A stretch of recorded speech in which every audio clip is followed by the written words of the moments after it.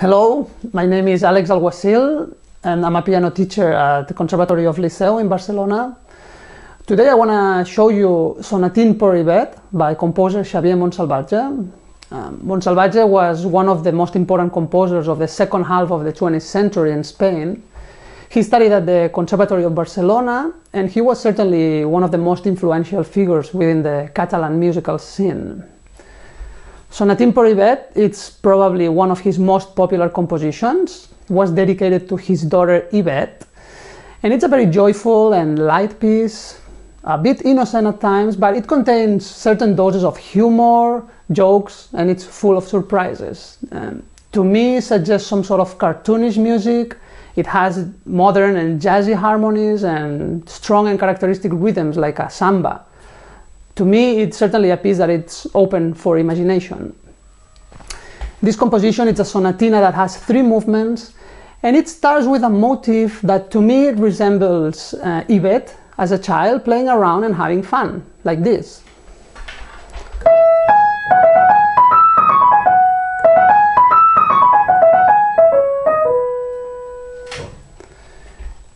Accompanying Yvette, we have another motif in the left hand, a little bit more unsettling and chromatic, going up and down, and to me it resembles some other character that it's chasing Yvette, like this.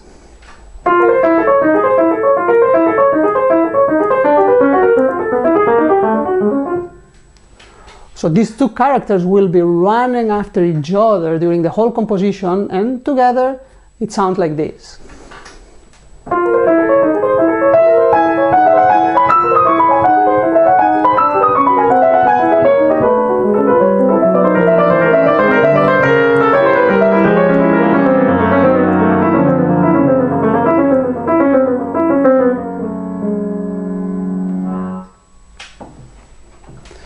Two characters that will be playing along with each other. Sometimes they would get mad at each other, and sometimes it would sound like Yvette is falling down a rabbit hole, like Alice in Wonderland. To me, it sounds like if she would fall into somewhere and start unfolding many mysteries and adventures.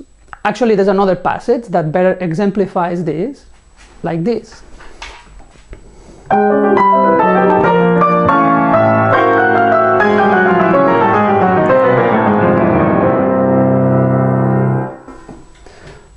To me, this sounds like if Yvette is really falling down into somewhere, only to wake up and feel a little bit dizzy with her head spinning around like this.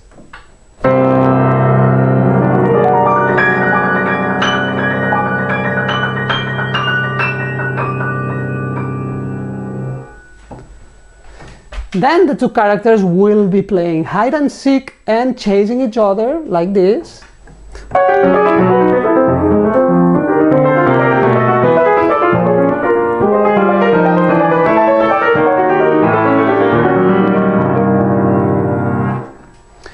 These harmonies that the composer used are very interesting because in this kind of context they're not really prepared or resolved, so it suggests to me really like if the 2 characters are hiding from each other and popping up from another side.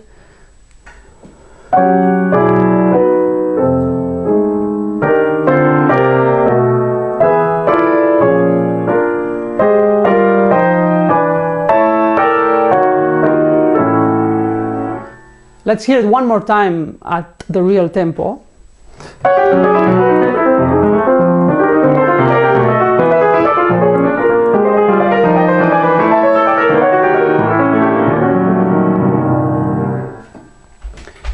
These are harmonies that many composers during the 20th century have used, and especially they have another meaning to me when they use them slowly. For example, it has to me a suggestion like some sort of a dream or feeling a little bit dizzy or even drunk. Something like, for example, Stravinsky or Prokofiev would have done like this.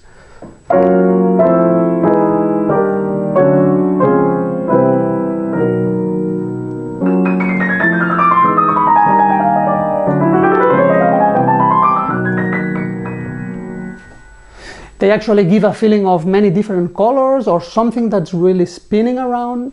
And Montsalvatge uses these harmonies in the second movement, which to me suggests Yvette dreaming, and he puts in these kind of harmonies.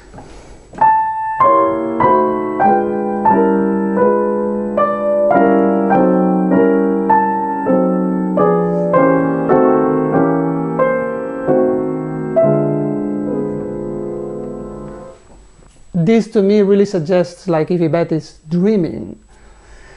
And the chasing around with these two characters will go on in the third movement, rather dancing this time, because Montsalvatge puts in a very characteristic rhythm of a samba like this.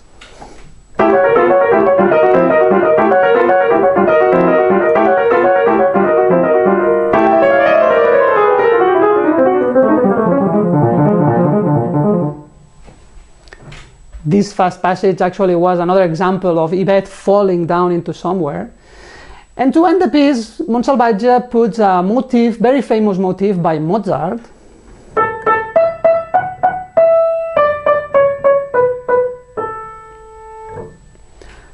The composer himself said that this was the inspiration for composing the piece. He remembered her daughter practicing this piece, so he composed this to make a little bit of a joke out of it. And he harmonizes this melody like this.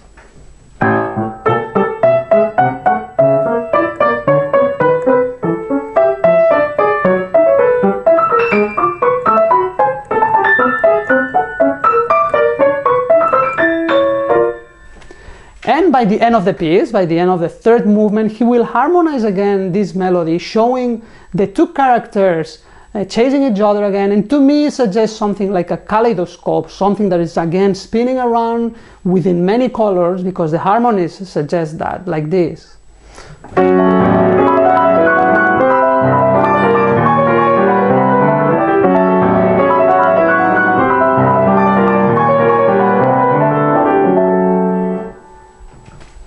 So these are just some examples of what I believe is in the music, but I invite you to listen to the whole piece and find your own interpretation. And I leave you the link to my own performance of the piece, and I hope you enjoy it.